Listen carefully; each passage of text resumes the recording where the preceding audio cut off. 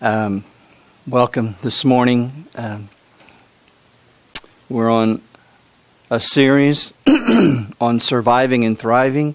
I had the opportunity early last week to go see Dunkirk. I don't know if any of you have seen that movie. It's about a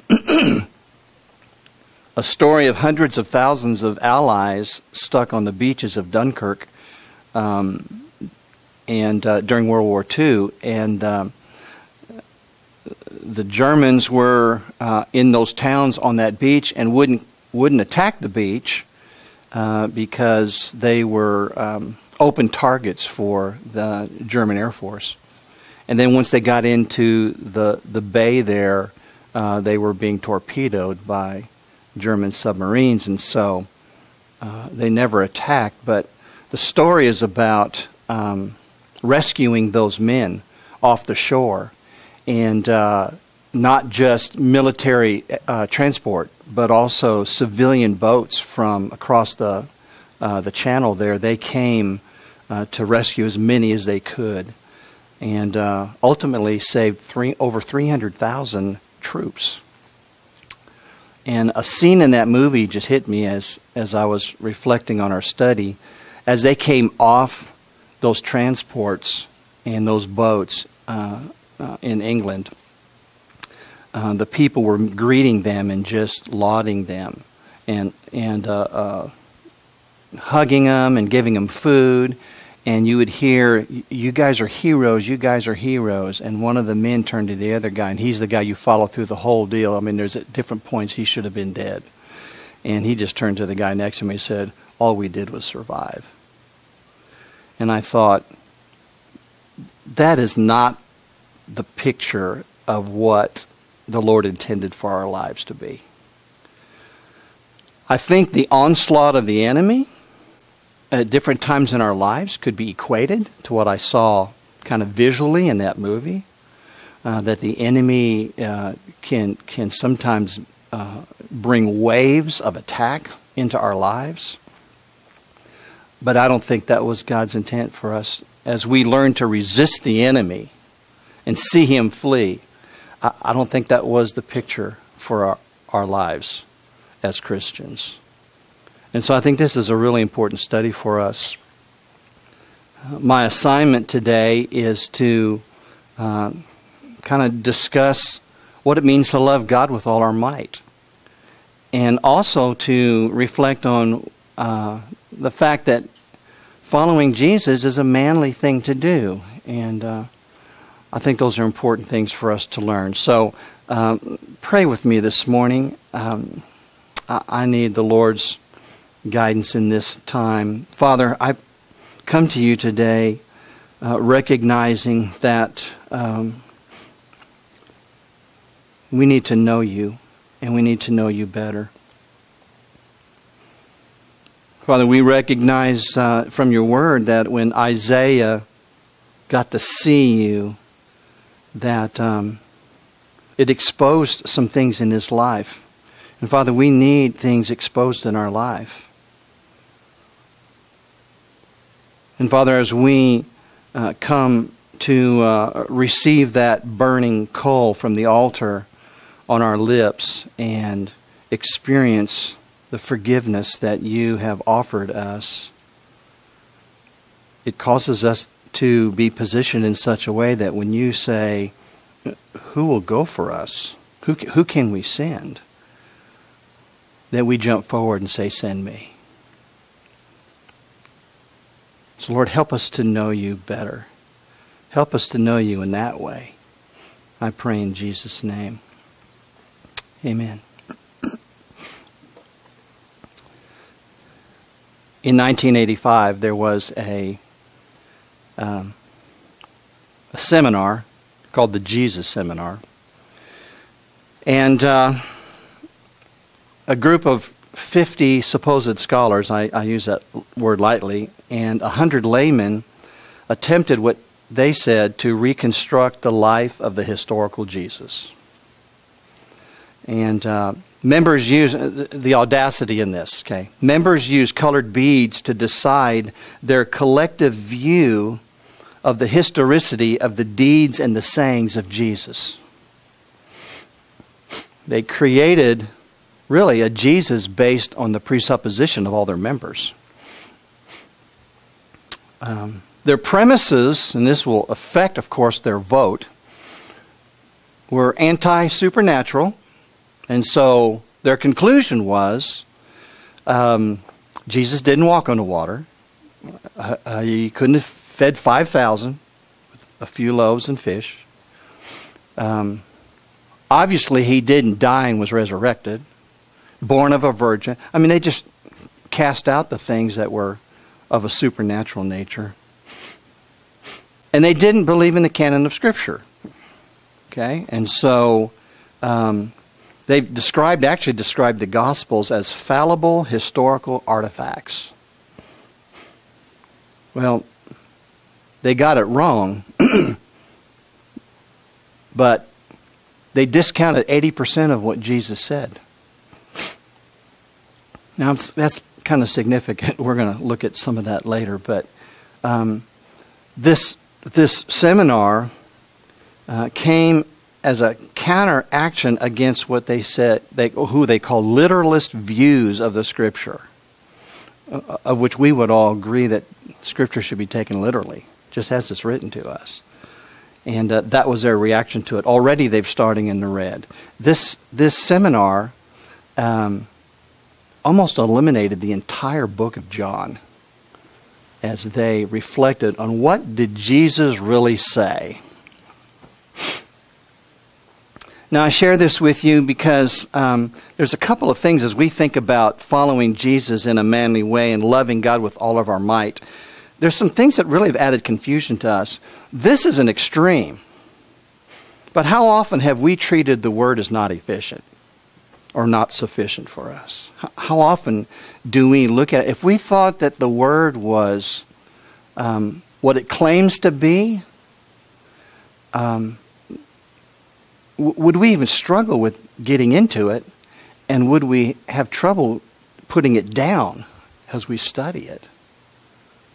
If we truly saw it as all-sufficient for us. And even though this is an extreme, they started in some really strange places to begin to discern what Jesus actually did and what Jesus actually said. Okay. But how often have we reconstructed Jesus without our own bias?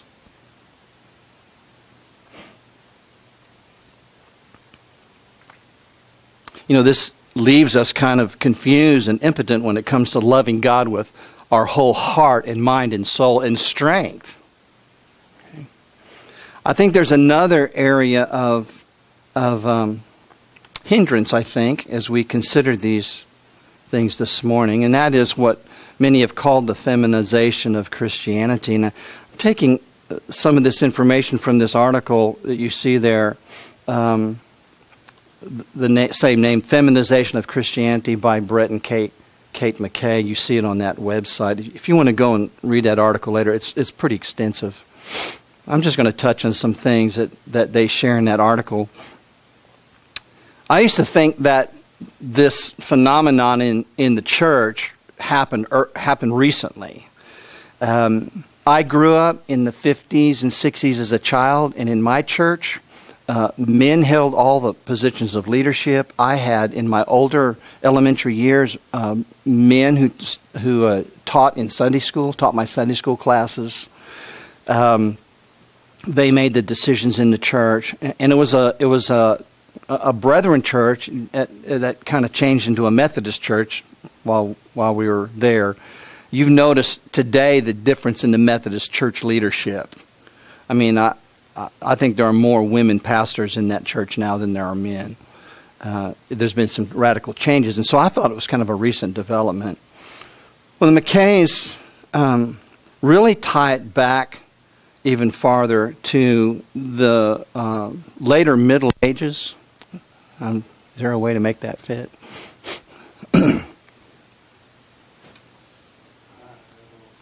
I don't know either. Okay. In the later Middle Ages, a teaching came out that was called bridal mysticism. This is the idea that Jesus was not just the bridegroom to the church. Okay? He's also our own personal bridegroom. And so each individual believer could experience Jesus in that way. What's interesting about that, it was carried, that little S right there, that's the last part of the word Puritans. It was carried by the Puritans into the New World. Writings of Cotton Mather, famous Puritan, and Thomas Hooker, another, you read in their writings these teachings. And it eventually affected us today, and in this thought that Jesus is my boyfriend, almost in a romantic way. It was an appeal to women, but also for guys. It became Jesus is my buddy. He's my pal. He's my best friend. And that really became common in some of the music as contemporary Christian music kind of was birthed in the 60s. You began to see some of that imagery in that early music. And I think you can see the danger in this and see it played out in our day today. Once the personal relationship with Jesus was emphasized, the church kind of became unnecessary. And you see that really played out strongly today. Young men that I talk to that really have no interest in the church. That's their go-to. I mean, I have a relationship with Jesus. I'm good with that. It's me and him against the world kind of attitude. You know, before this period, manhood was kind of proven in the public square, outwardly. But this kind of mystic approach to our relationship with the Lord kind of turned the Christian faith inward. And we've seen that played out.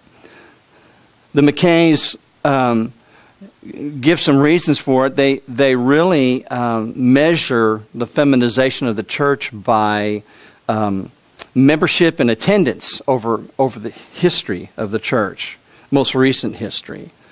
The Puritans saw when the population was 60% men, 40% women, that 80% of the church was made up of women and 20% men in the late 1600s. So much so that Cotton Mather, even though he's teaching about bridal mysticism, he is also really concerned about that. Why those numbers are that way. In the 1800s, the population was 52% men, so a pretty close equation between men and women. But women in the church were outnumbering men 65% to 35%. Now, during the 1800s, you see there that says muscular Christianity movement. In England, there was this movement toward muscular Christianity. It was characterized by belief in patriotic duty, manliness, the moral and physical beauty of athleticism, teamwork, discipline, self-sacrifice. You know, I read all that. It reminded me of the movie Chariots of Fire that happened late 1800s into the 1900s. And a lot of those characteristics were kind of portrayed in that movie, if you remember that. This is their quote: "It sought the expulsion of all that is effeminate, un-English, and excessively intellectual." And there's a number of groups that kind of rose up out of this. YMCA was birthed during this time as a response. But then in the 1900s, there was a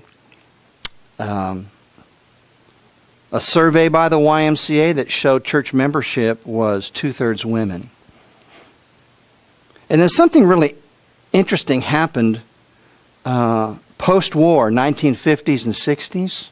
And again, that's when I was brought up, so this is where I was thinking that I maybe had a lack of understanding of the history of this. The equation kind of changed, where what you saw in the population was equated in the churches. So men took active role in the church then, and maybe some of that came out of the influences of from that generation that came out of World War II and the Korean and Vietnam War conflicts, those things that kind of led some to the church and the responsibility there. But then it rolled back after the 60s into the same kind of 2/3 women, 1/3 men in the church. The article discusses some more cultural influences. There's been a recent masculine movement kind of things. Promise Keepers. I remember Promise Keepers playing in some of the worship arenas in that movement locally. Never really fit. I didn't ride motorcycles. I like to watch a good game, but I wasn't extremely athletic.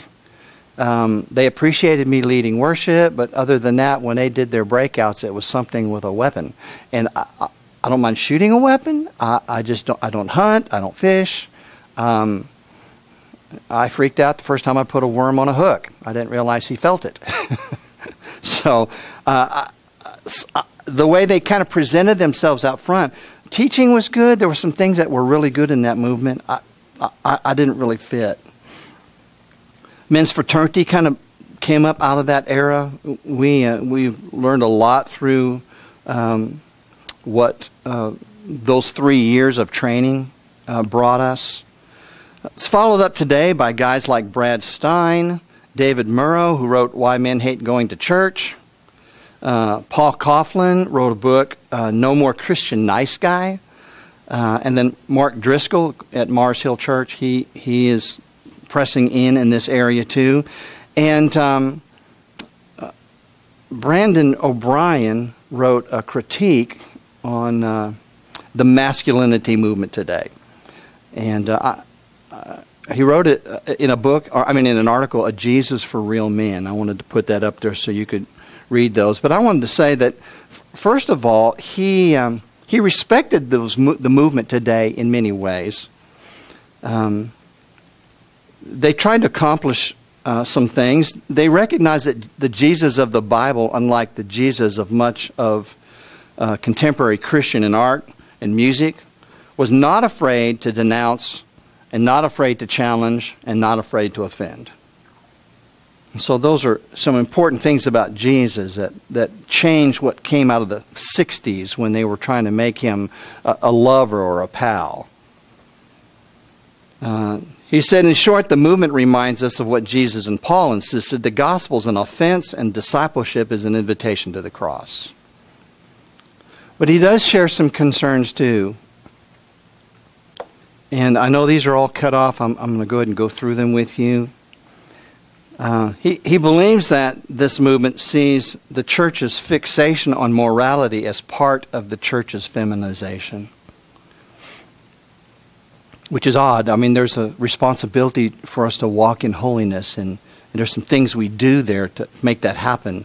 And so I've heard that by young men who resist going to church. They feel like it's just the church wants to put them under a set of laws and make them do stuff. Well, there's some reality there we're going to talk about in a minute.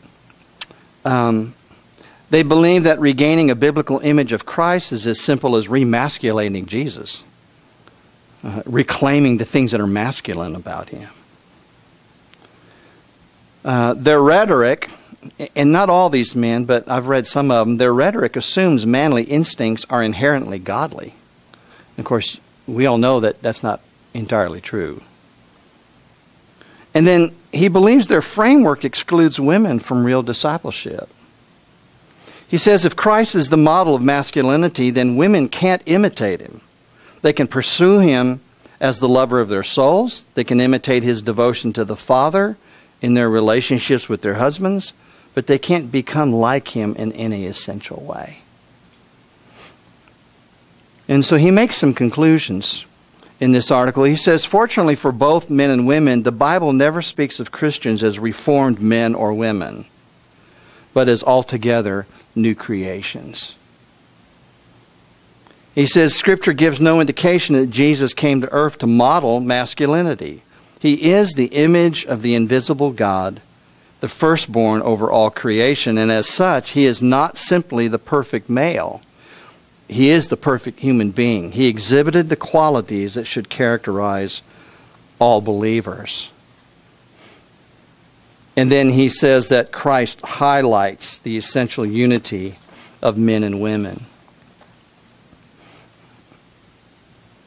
And then one last thought, just to kind of pull some of this together. Here's what the movement misses. Jesus doesn't call men to be more manly or women to be more womanly. Jesus calls both to become like him. Men and women are to embody meekness, gentleness, self-control, humility, as well as strength, courage, resolve, and boldness as they grow in grace and knowledge of Jesus. Muscular Christianity distorts this. A hyper-masculine Jesus results in the alienation of men and women from the real Jesus.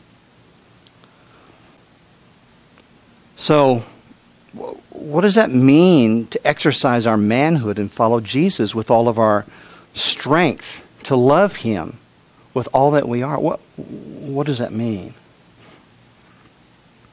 Well, the more I study, the more I'm convinced of Paul's conclusion in his life that all the things of the flesh that he could put confidence in, he counted as rubbish.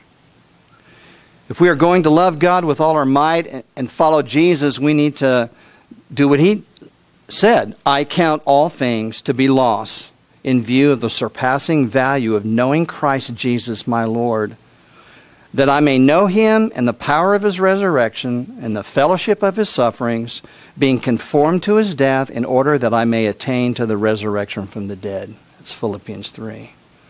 And as I read it, I'm going, man, does that portray my life? Do I really know him? And do I really know him well? You know, we really get to know someone by their actions.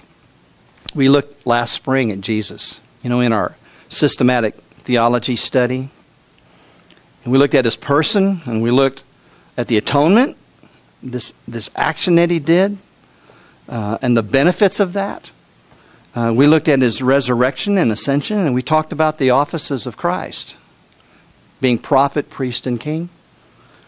And we tried to make some personal application to those things. But we also get to really know somebody by what they say. And I want to look at some things that Jesus said, some hard things that he said. This has been kind of, before this week, kind of a process for me. I was looking at some of these things before, and so this is a work in progress for me too. But as we do it, I want us to look at it through the pattern that Paul set in Ephesians. You know, he discussed putting on and putting off. Put off the old man, put on the new man. Mark kind of mentioned this in his message yesterday. We are new creations in Christ, okay? And in there we're to be renewed in the spirit of our mind. And just an example of this, he mentions in that passage in Ephesians, he who steals must steal no longer, something to put off, okay? What do we put on? Well, he must labor, performing with his hands what is good. He's supposed to put that on. And now there's a reason for that. His mind needs to be renewed here, so that he will have something to share with one who has need. Okay, so Paul illustrates that principle throughout that passage in Ephesians 4 and Ephesians 5. And you can look at that. What I want to do is I want to take some of the things that Jesus said that are hard things, and see if we can't apply them to our lives. I think we can no longer presume on God's grace to give us a pass for our sin. And we'll see that here in just a minute. One of the things that Jesus said, and this is in the Passion Week, he's just rode into Jerusalem, and he goes to the synagogue, and he says, "My house shall be called a house of prayer, but you are making it a robber's den." That's Matthew 21, but it's really a quote from Jeremiah 7, verse 8 through 11. Now listen to this passage of Jeremiah. I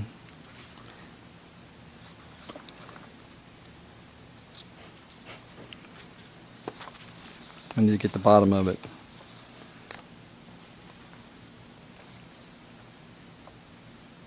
This is the Lord's word to Israel. Behold, you are trusting in deceptive words to no avail. Will you steal, murder, and commit adultery, and swear falsely, and offer sacrifices to Baal, and walk after other gods that you have not known? Then come and stand before me in this house, which is called by my name, and say, we are delivered, that you may do all these abominations. In other words, Lord, you've delivered me. Now I can go and do whatever I want to do because you've delivered me. There's a presumption on the Lord here. No interest in reform, just that we may do all these abominations. Has this house, which is called by my name, become a den of robbers in your sight? Behold, even I have seen it, declares the Lord. One commentator on this passage said the Israelites persistently trusted more in God's willingness to overlook their faults so as to uphold His name and His glory than to actually repent and reform themselves.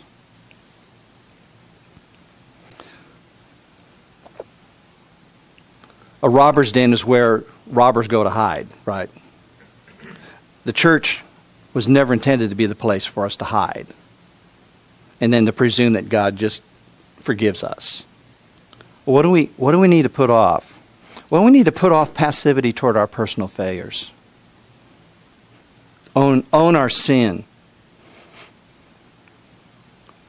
And then we need to put on prayer and repentance. Really, all of these have an implication for repentance. We need a persistent spirit toward personal reformation. I almost use the word transformation there, but we've all been metamorphosized already.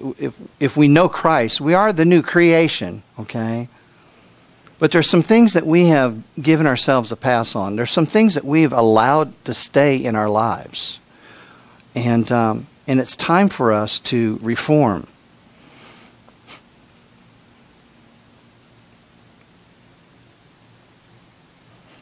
Do we live by giving ourselves a pass for our sin? According to the Scripture, that is not an option. Romans 5:20 says, the law came in so that transgression would increase, but where sin increased, grace abounded all the more. And then Paul follows that teaching with Romans 6:1 and 2. What shall we say then? Are we to continue in sin so that grace may increase? May it never be.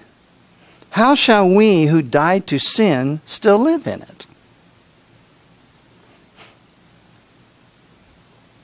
Another statement that Jesus made, and it's similar to this, he goes to the adulterous woman. Remember what happened there? He's writing in the ground, and those that came to throw the rocks all began to leave. And he asked her, where are those that condemn you? And she said, they're gone. And he says, well, I do not condemn you either. Go. And that wasn't all Jesus said. From now on, sin no more. We love the experience of being not condemned, but we want to stop there. But he commended her, go and sin no more. And she had a pretty messed up life. You all remember that. You know, it's interesting in this period. Later on, you find that there was kind of a revival of love for Christ in that area that we kind of hold that woman responsible for. She goes back and tells everybody what this man has done in her life and shares this experience. What do we put off here? We can't what C.S. Lewis calls cheap grace, right? We love the results of the cross, but the responsibilities we're not keen on. We need to put off the presumption that God's forgiveness gives us a pass to continue sinning. Again, passivity toward personal failure and sin. And put on repentance. And I just used some of the same material here. A persistent spirit toward personal reformation. What should we think about? The requirements of holiness are not abolished in my relationship with the Lord. We see many in our day that walk there. They believe that's legalism. Okay? The requirements have not gone away for us to continue the process of sanctification in our lives. And yes, that good work will be completed, but why would I presume on, okay, everything's going to be great at the end and just kind of put up with my failures in the process? That's not thriving in the Christian life. Here's another statement that Jesus made. Everyone who looks at a woman with lust for her has already committed adultery with her in his heart. You know, a lot of times I've missed that part. I've even quoted this verse by saying, has already committed adultery in his heart. No, committed adultery with her in his heart. And that may not be a living person that you've seen. It may just be something out of a magazine or off the internet, okay? What do I put off? I've got to put off everything that places me in a position of compromise in this area. I have to put it off. I can't assume that I'm strong enough to be able to walk through this area in my life as a guy and win victory over this if I'm going to continually place myself in a position of compromise. What do I put on? I need to repent. Listen, I need to repent of the sin of adultery. That I don't need to repent of the bad thoughts I have or getting on the internet in inappropriate places or whatever. That's all surfacey stuff. I need to repent of adultery.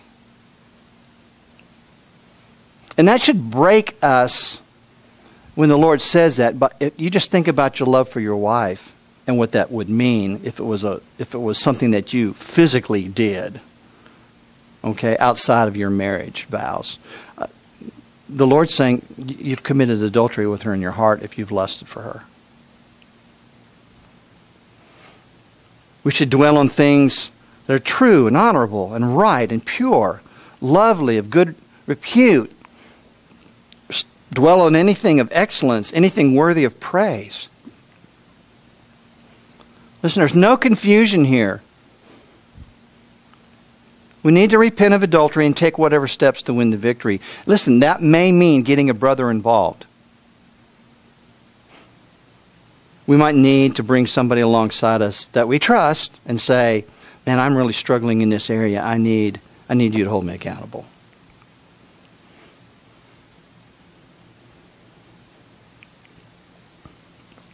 By the way, while we fight this war, if you frequent Facebook or some other social media, be careful what you post.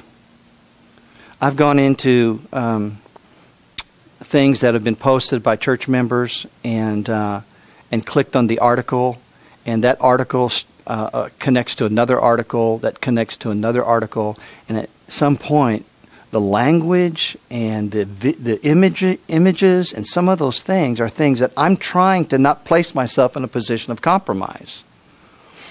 And that may mean I'm not going to follow any stream if I have any thought that it's going to go a direction that I shouldn't be walking down. So let's protect our brothers in this.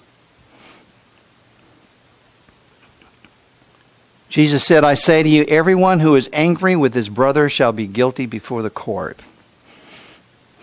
You know, the beginning of that passage says, you've heard it that the ancients were told, you shall not commit murder. And whoever commits murder shall be liable to the court. And then he follows it up with this. But I say to you, everyone who is angry with his brother shall be guilty before the court.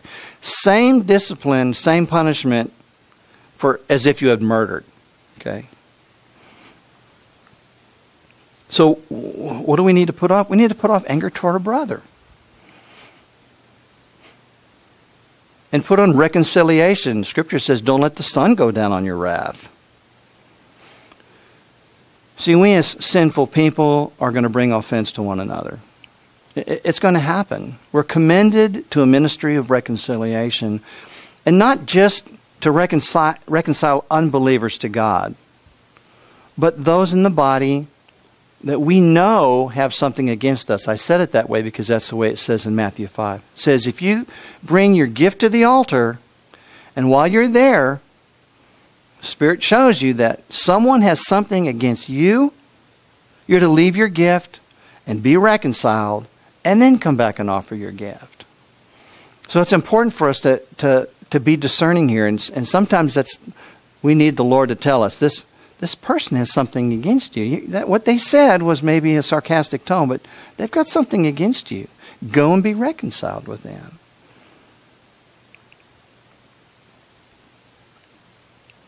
I think we talk about masculinity in Christianity, that this overt taking of authority and allowing anger to kind of rile us up about things is considered a good thing. Listen, I think some of the things that we're angry about that we see in our society is important. But a lot of our anger really is not that. It's almost as if we think our battle is against flesh and blood, rather than something else going underneath. Here's something similar. Love your enemies. Pray for those who persecute you. By the way, that word persecute's interesting. Scripture says we've not suffered under the shedding of blood yet in our battling against sin. That's the context of that passage. What do we put off? We need to put off hate. And put on love and intercessory prayer. When I say intercessory prayer, my wife struggled for many years with things going on with her relationship with her dad. And she would pray for forgiveness and receive it, and then she'd walk into a store and some song would prompt her emotionally in something in her past in the relationship with her father. And she would begin to just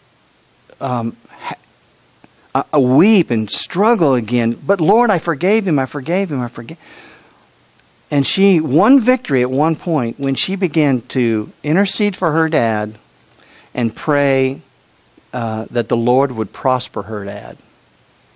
When she crossed over into that kind of intercession for her father, she won victory. She never struggled again with wondering whether the forgiveness was real or whether it happened or what. She just won victory. And in his last days, she nursed him. Even with some of the verbal abuse still there, she nursed him. And when he came out of surgery, it was, where's Renee? I mean, there was a relationship there that wasn't there before as it developed. But it came, her freedom to do that came when she began to intercede, but not just intercede, to find forgiveness in what she was feeling about her dad. It was, Lord, prosper my dad. Help him to live his last days in victory over sin. And she would just pray those kinds of prayers for him. And anytime the enemy wanted to turn her down the other path, she immediately went in intercessory prayer for him. We pray for those who persecute us. We love them. We do that. We show ourselves, in this passage it says, we show ourselves as sons of the Heavenly Father in order to bring Him glory. I mean, that's what needs to change in our mind as we walk through this. Jesus said this, if anyone wishes to come after me, he must deny himself, take up his cross daily, and follow me. What do we need to put off? The self, the flesh. And we put on the cross, and we put it on daily. I think we're good at maybe putting on the cross a couple of days a week, but this is a necessary discipline for us in our battle against our flesh.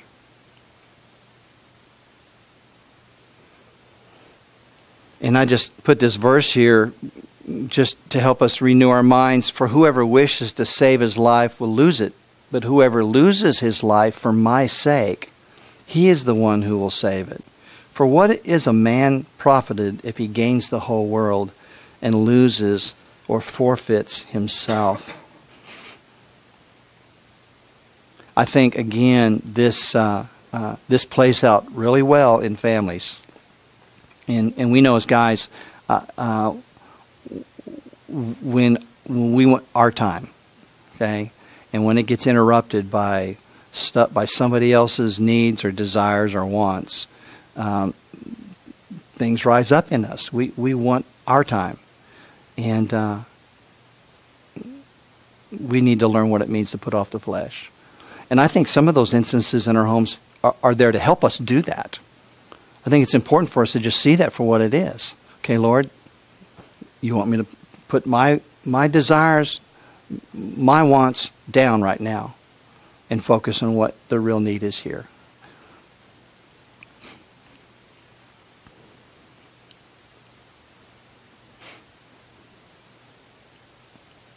By the way, I wanted to make this comment when we were talking earlier about loving our enemies and praying for those who persecute you. Again, I want to say, be really careful what you post on social media. Because it reflects this issue. And there's a lot of hate out there among Christians toward the government, toward Muslims, toward certain family members, toward businesses. I mean, it's a place where people can spew hate without even thinking about the consequences or result of it. And I don't want to consider a church person one of my brothers or sisters in my body, and the first thing I think about are the posts that they have that keep spewing this kind of animosity toward others.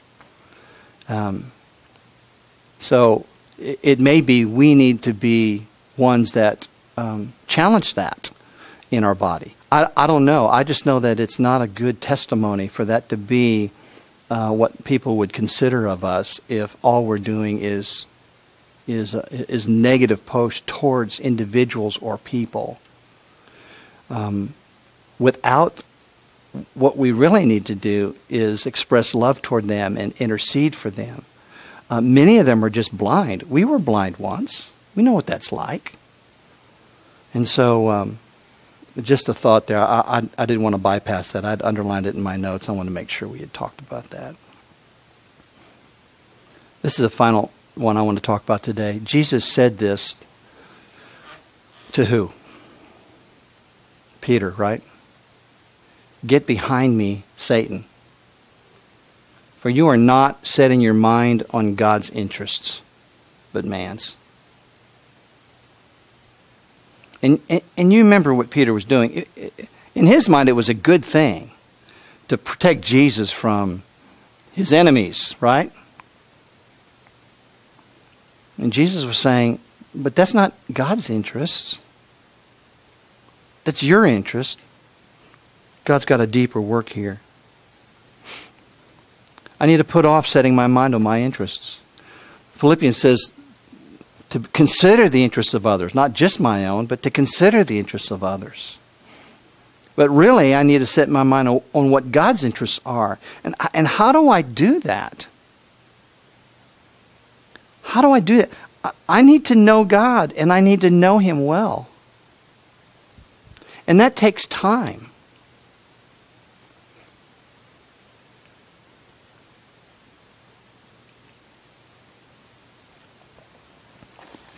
I wouldn't want to be, I wouldn't want Jesus to say that to me, but I'm afraid that too many times in my life, He could say that about me. I know those instances where I was fully aware of what God's interests were in my life and walked that path, but I know there's many times that I was much more concerned about my interest than what His were. And a lot of times His don't make sense in my finite mind. But ultimately, they're the best. And so as we conclude today, I want to read this passage. If all I've done today, and I prayed that this would be true, is that I've stirred up a hunger for you to know Him and know Him well, then we've fulfilled what we need to do this morning. And it's time. We no longer can settle for those things that beset us. It's time for us to rise up as men. Here's a manly element to it. Rise up as men and to begin to fight those things that tear us away from knowing Him better. Is there a connection between our obedience and knowing Him? Yeah, one of my favorite verses is John 14:21. Where it says, "He who has my commandments and keeps them," and that's not meaning has perfectly obeyed them. He could have said that. But keeps them, nurtures them, raises those commandments up, respects them, guards them. He who has my commandments and keeps them, he it is who loves me. And he'll be loved by my Father. And I will love him, and I will manifest myself to him. I will show myself to him. He will get to know me well. And that verse starts with having His commandments and keeping them. Listen to this passage, and we'll close. This is Hebrews 12, starting in verse 4. "You have not yet resisted to the point of shedding blood in your striving against sin." Now that implies something, right? Our striving against sin should be a war. It should be intently before us, okay? We've not shed blood over it yet. "And you have forgotten the exhortation which is addressed to you as sons. My son, do not regard lightly the discipline of the Lord, nor faint when you are reproved by Him. For those whom the Lord loves, He disciplines, and He scourges every son whom He receives. It is for discipline that you endure. God deals with you as with sons. For what son is there whom his father does not discipline? But if you are without discipline, of which all have become partakers, then you are illegitimate children and not sons. Furthermore, we had earthly fathers to discipline us, and we respected them. Shall we not much rather be subject to the Father of spirits and live? For they disciplined us for a short time as seemed best to them, but He disciplines us for our own good, so that we may share His holiness. All discipline for the moment seems not to be joyful, but sorrowful, yet to those who have been trained by it afterwards, it yields the peaceful fruit of righteousness."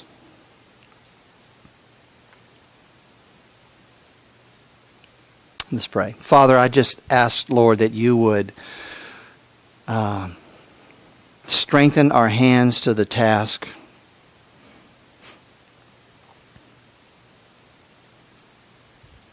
Strengthen those things that are feeble in us, that has, over the weeks and months and years, allowed us to walk in a way that is not victorious, and presume on your grace and your mercy. And in many ways, Lord, in our day and age, mistake the peace that we experience and the goodness in our lives as making that all okay. Father, I pray that your Spirit would convict us, continue to convict us of our sin. Lord, that we would take that seriously, that we would see the urgency to breaking the yoke of some of these things in our lives, that we might get to know you better, and that our lives could be used to bring glory and honor to our God. So help us in the process, Lord, as we work through these things personally. Help us to come to victory, Lord. Help us to thrive as we deal with the onslaught of the enemy and as we deal with our own flesh. I pray this in Jesus' name. Amen. I don't have things to ponder, but I think the Lord has given us some things to ponder this morning. So as you get in your small groups today, let's press through some of these things personally.